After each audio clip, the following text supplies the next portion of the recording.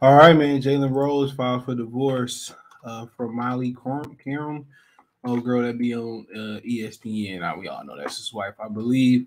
According to TMZ, reportedly, we talk about it. Thumbs up the video, share the video, subscribe to the channel. Shout out to music, entertainment, and current news playlists. My Detroit brethren, Jalen Rose. All right. Uh, as you can read, Jalen Rose filed for divorce from Molly Qerim. All right. Okay. It says 12:10 Pacific time. Jalen Rose just released a statement on divorce saying he and Molly were separated for a year before officially deciding to break up. Quote, we both agree remaining friends and colleagues is the best course of action for our relationship moving forward. Quote, one of sports TV's power couples had broken up. Ex-NBA player Jalen Rose filed for divorce from ESPN host Molly Qerim. TMZ Sports has learned. Court record shows Rose filed docs earlier this year, kickstarting the process to end the 2.5-year marriage. Sources tell us the breakup was amicable. Both sides. It was cordial, we agreed to break up. And both sides remain cordial, so they cool. And they got to be in the place of work. That's why I tell you don't marry people who you work with. Rose first went public with ESPN, with First Take host in June 2016. They tied the knot at a low-key NYC ceremony in 2018.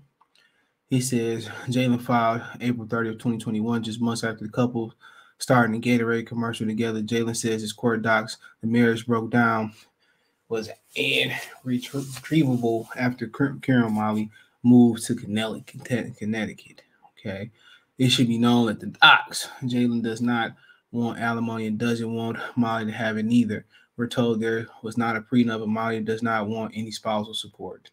The breakup signs were all over social media. Miley previously included Rose and her name on Instagram and Twitter, but has recently scrubbed it from her accounts. On the top of that, the couple hasn't been photographed together much all in the months leading up to the filing. Jalen and Molly also haven't posted each other on their pages for months. However, Molly Qerim has shown support for Jalen Rose after the filing in June. She spoke out about his struggles with deaths in the family in an emotional segment on ESPN.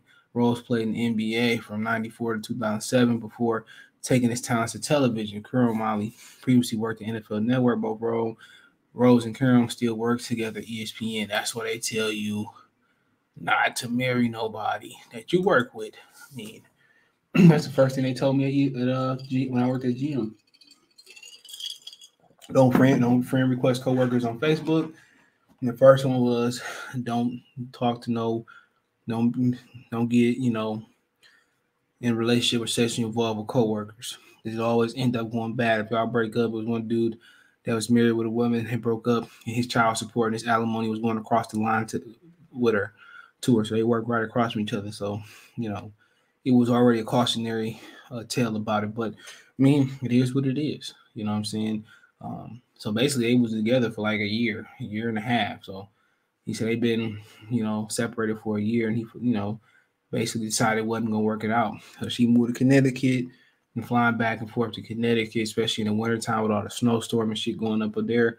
I guess he wasn't willing to move up there with her. So you shouldn't have been married if you ain't willing to, move. And he got to school and shit, so you know that if you ain't willing to 100% commit and move, that's something they should have talked about.